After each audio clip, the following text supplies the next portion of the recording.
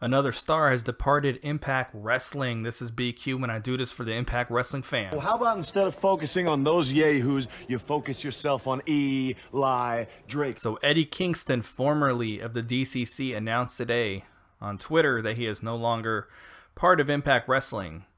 Now, I think it's safe to say, and everybody else can agree with me for the most part, that he was definitely underutilized. This is a guy who was a tremendous talker, and the DCC had a lot of potential, and it was something that they really dropped the ball on almost from the jump. And you know, you can kind of trace that back to feuding him with the Hardys very early and taking a lot of early losses. Kingston took several losses as a singles competitor and was just, you know, in my opinion, never really given a chance to show what he can do. Tremendous talker, a very passionate guy. And there was a lot they really could have done with DCC and done with him.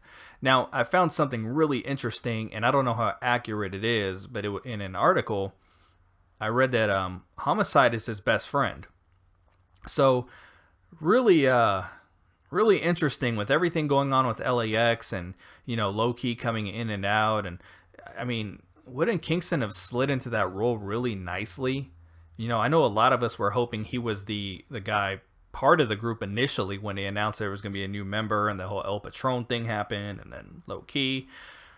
I think he would have really fit that group. I mean, he had the mic skills to do it, you know, to really even chop it up in there with Conan.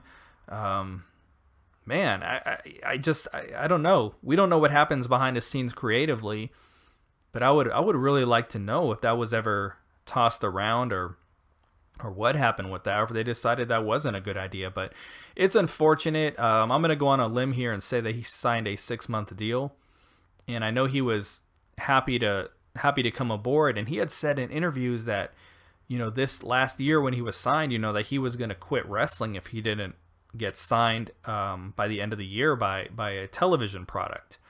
So, you know, he came over the TNA side, and I think he was very excited about it. I know he was excited about it because people have told me that, who have spoken to him, that he was excited to be there.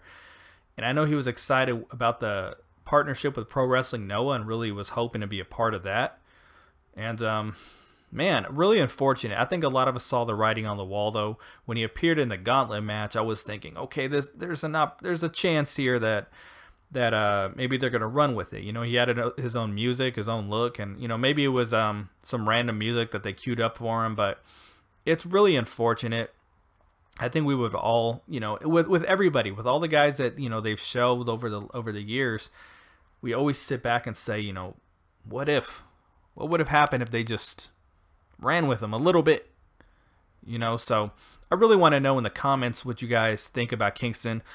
Please subscribe to the channel. We just surpassed 1,900 subscribers, trying to get up to 2,000.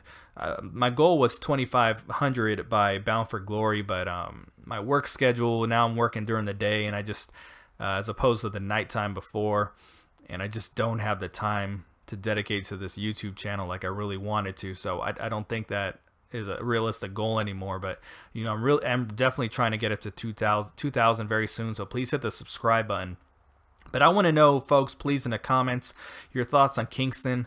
I can already imagine I'll probably read a lot of good and positive stuff, and I think a lot of you probably agree with me. I mean, what if you know, they just let him do something? You can't find anything for this guy. It's unfortunate. There's even money, in my opinion, in him and Bram just remaining a tag team. They never even got their comeuppance on, I shouldn't say comeuppance because they were the heel, but they never even got any kind of revenge on James Storm when he left the group. You know, I mean, we all know the DCC. James Storm will tell you himself was just booked really poorly. It was supposed to be a babyface faction, from what I understand, but became a heel faction, and it just never worked. It never clicked, and now we're here. Now he's back taking indie bookings. I'm hoping that he is not going to stop wrestling by the end of the year like he had planned. Maybe he's got a new breath of life. We don't know, and we're gonna have to stay tuned to see what's going on with Kingston further. So this is BQ again, folks. Please hit the subscribe button. Talk to you soon.